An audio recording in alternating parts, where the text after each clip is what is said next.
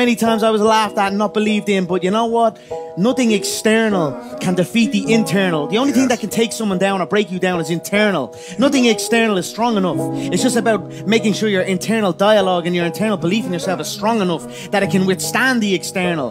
The external is there. You've got to accept it. You've got to embrace it. You've got to understand it and be aware of it. But don't let it seep into your internal dialogue.